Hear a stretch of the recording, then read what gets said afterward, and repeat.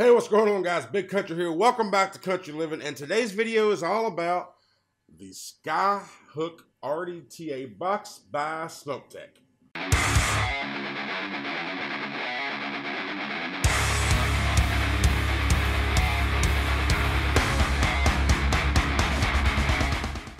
If it's not clear yet, it is just, if you don't know yet, I'm a huge SMOK fan. I love SMOK. I love the products. They're the brand that got me off of smoking tobacco, cigarettes, and I've been vaping for almost 2 months now, and I haven't had a cigarette since. So I am a diehard fan, loyal to SMOK. I've got a bunch of stuff in my drawer here. Go back and look at some of my reviews. I got a bunch of more things coming. But this right here, I'm really excited about because I'm just now kind of diving into the RDA part of vaping. And I was really excited about this, so I went ahead and picked it up. Now let's go ahead and go down and take a close-up look at what's in the box, everything you get, and talk about it some.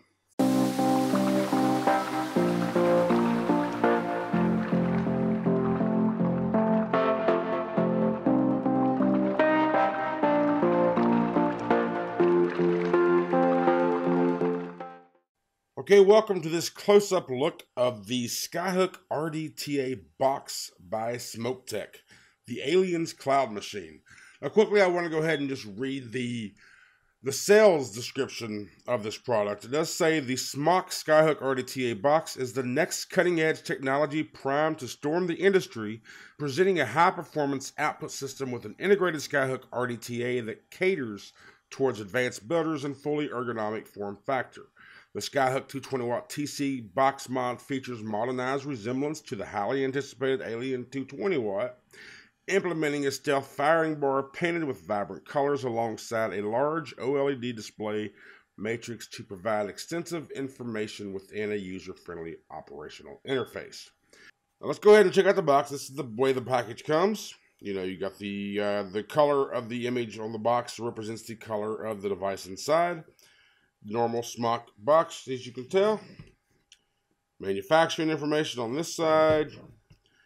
You got all this good stuff on this side. It's all-in-one design, a 220-watt max power, 9-milliliter built-in tank, the big side fire bar, the 0.96-inch OLED screen, floating velocity posts, supports single-coil build, multiple airflows, removable drip tip, and drip tank flavor and clouds. Alright, and we look at the back, and it's just a little more story about the their descriptions and story about the Skyhook RDTA. There is no what is included in the box, but you do have your scratch to reveal authentication code on the back here as well. Open her up. There we go. Big old bunch of plastic, protective plastic on the front there. Hold things together. Alright, I don't like this plastic. We're going to get rid of that right off the bat. I never do like this stuff. And my ex-wife, she used to love that. She would always yell at me for picking stuff off TVs, VCRs, DVD, whatever. But I always pick that stuff off initially. I mean, like right off the bat. This fire button. Mine's way loose. That button's way loose. Huh.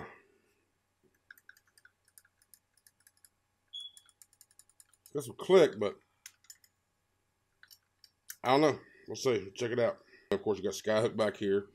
RDTA 220-watt temperature control. RDTA box. Carbon fiber. Going all around, this is your drip tank window, or your e-liquid window. Fill your tank up right here.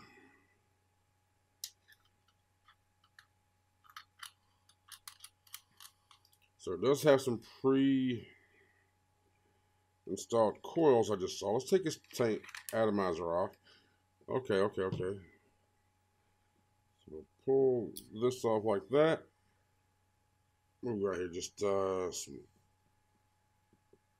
1, 2, 3, 7 wrap coils, it looks like. Just Platinums, I believe, I think. Not 100% positive. For the airflow.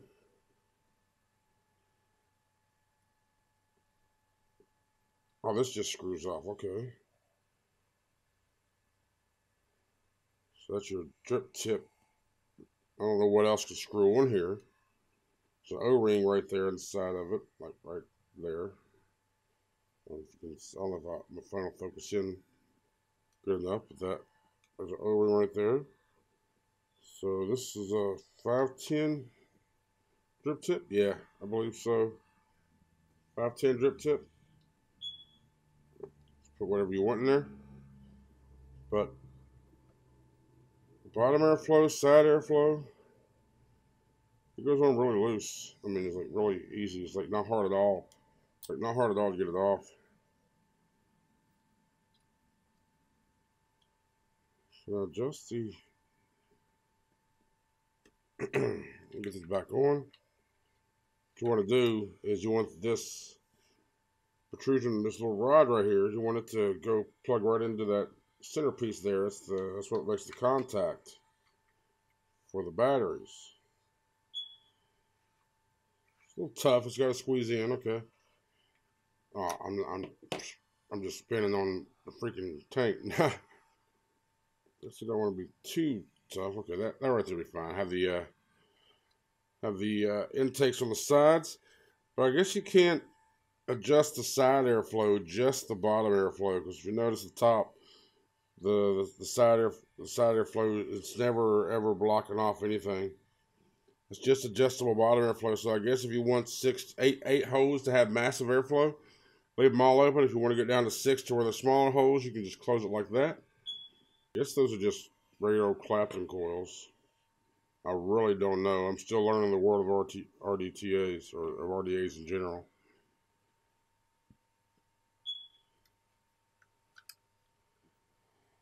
And of course, the battery door is the same, positive indicator, negative indicator, and also on the door, it does tell you which battery is A and B. That way, when you look on your screen, it should have both battery levels. So let's go ahead and put the batteries in this thing just to see that. Okay, so we got some batteries. So let's say A and B over the batteries. No coil, huh? I wonder if it's going to say that because I have no cotton in it, or what? Maybe I need a firmware upgrade. Let me try that. Okay, I'm back.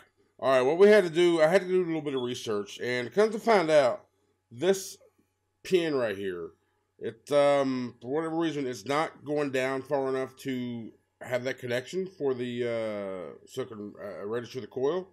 So I unscrewed it. I unscrewed it quite a bit, actually. It's a little bit more loose than I think it should be, but I had to in order just for it to read it. So what I may do, because if you can see, I don't know if my camera can focus in there or not, but at the top of these posts here, there's a couple of washers, or maybe not washer. Yeah, I think it's a washer, a plastic washer, or an O-ring, or Delrin, or whatever. But I might just see if I can't find something to add to that, just so I can tighten this back down. Because right now, you see it's pretty loose, and I think, yeah, it's all attached to my deck. So anyway, there's that. I'm able to register the coil now. It is a 2.5 ohm or a 0.25 ohm coil head. Oh, yep. Well, now I want the 2.9. I don't know. Let's see. I'll do this a couple times. All right, man. This daggone thing's already giving me problems. It's I've noticed it's all over the web on this damn thing. I had to tighten down the cap some more, and it wound up re-registering them all. Now it's rating at 0.59. I don't know what the deal is. I think it's just a connection, man, from one to the the pin of the cap and down here and into the fluid tank, into the tank. It looks like that side is fine, but this side's a little off. 1, 2, 3, 4, 5, 6. 1, 2, 3, 4, 5, 6. Huh.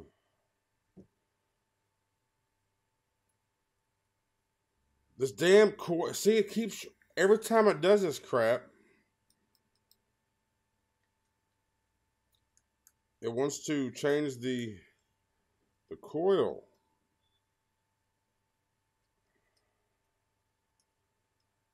Look how loose that positive post is because of this.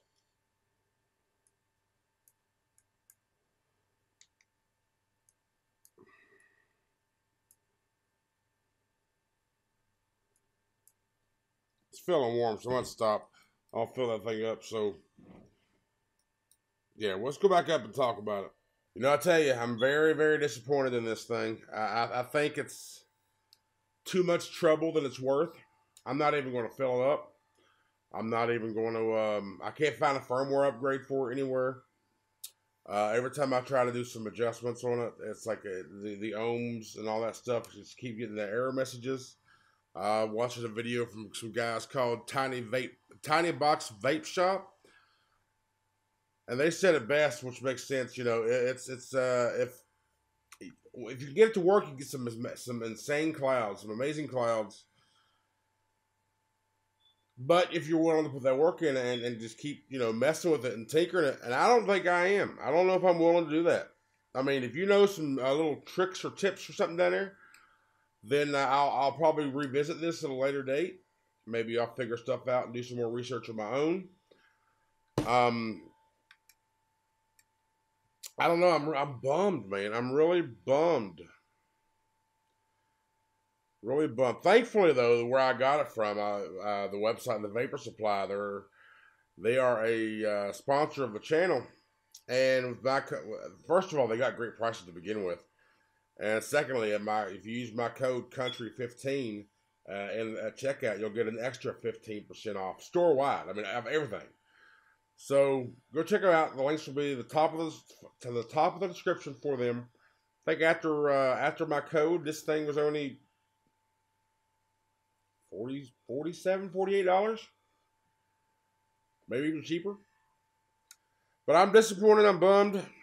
This is probably just going to go back in the box. Alright guys, real quick, I just wanted to let you know, after a while I was editing this video, I was working on this as well. I think I got it working, so I went ahead and whipped up the deck. As you can see, from what I've seen, that's about as far as the wick needs to go. So I'm going to use this thing for a couple of days, and I'll come back in, I don't know, in a few days, and kind of to give you my thoughts on it, see if I have any more problems or not. But I just wanted to kind of let you know that I did think I got it worked out. What it is, I went ahead and tightened that pin back up, and I just screwed this in tighter. I used a pair of pliers, and I screwed it in tighter to make sure that was getting a connection, a good connection down there. So, yeah, I think maybe that prod needs to be a little longer, or you shouldn't feel resistance until it's in far enough to work, because I felt like I was going to break the damn thing if I went any further. So, anyway, I'm going to use it for a couple of days, and I'll come back. I'll make another video, just a quick video to kind of let you know how I feel about it. But until next time, I go back to Old Faithful 220. Keep on vaping and living, baby.